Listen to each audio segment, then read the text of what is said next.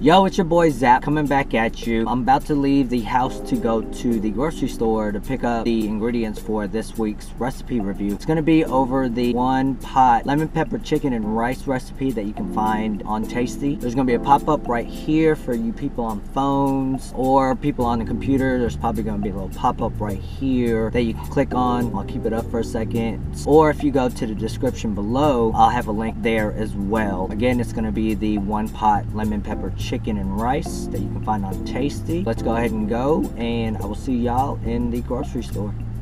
Peace.